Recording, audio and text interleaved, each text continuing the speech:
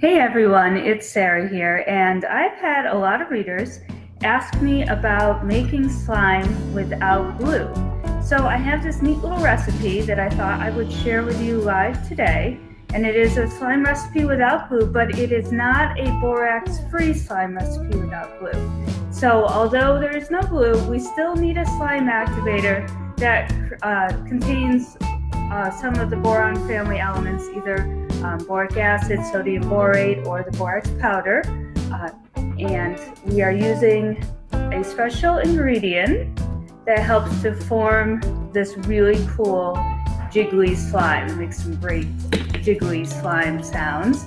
You can see that my hands do not get messy from it. And it comes together really easily, and it has this really fun, crazy, almost Ghostbustery like slime appeal. Just very jiggly is the word I can use to describe it. It is not going to be the same texture as our glue slimes. It's not going to be the same consistency. It feels a little bit wetter, but it's not sticky. You can see that nothing I do, it really sticks to my hands, but you're not going to get like maximum stretch out of this. You're not going to make those giant slime bubbles. But if you're looking for a really awesome alternative to actually making slime, this is pretty neat. And our secret ingredient that we're going to use today,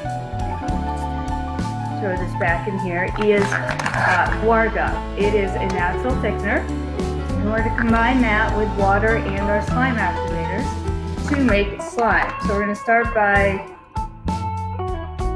adding 1 cup of warm water to our bowl.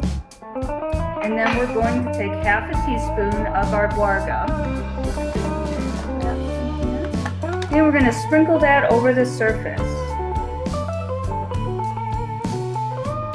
So, and then we're going to thoroughly mix it in. This is going to take a little bit of extra time. You want to make sure that you don't have too much of the lumpies and bumpies left over, but the warm water helps that out.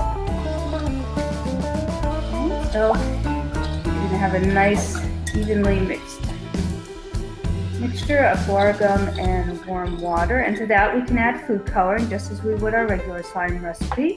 And since we already have this cool green, I'm going to make a neon blue, and these are just the food colorings from the grocery store, nothing fancy. Do 3 good drops, should be fine. Move that closer to you so you can see it. I'm just going to mix that all up. That is blue. That's neon blue. Alright, now to this, we want to form our slime, so we're going to do a combination of baking soda and saline solution. I'm going to start with my baking soda, and this will add some firmness to our slime. Incorporate that.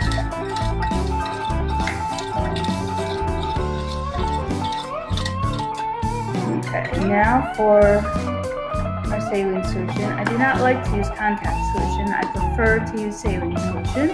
This is my favorite. It's from Target. Saline solution for sensitive eyes, and if you look on the back, there we go, you're going to notice that boric acid and sodium borate are 2 of the ingredients that need to be in your saline solution in order for it to work when you make slime. And that's the same for our traditional slimes too. You can also use plate brand. That seems to work well, and there's a couple others. So you have to see what's in your area. And I'm going to use a tablespoon of that saline solution, and mostly a tablespoon here. Just make sure we have enough in there. I spilled it earlier. Toss that in, grab your spoon. And you'll see that right away your slime starts to come together. It gets thicker and thicker, and you can see it pull away from the sides of the bowl and no longer look like a sticky mixture. So just keep going until you feel like you've got a good slime going. You can see it's all nice and jiggly. It looks like I probably didn't stir it as well as I should have, as I see some little white clumps in there, but that's fine. It's all about playing with. Alright, so really you can see that this mixture moves around in there quite nicely, and although it looks very fluid and liquidy, it is quite firm. And there it is.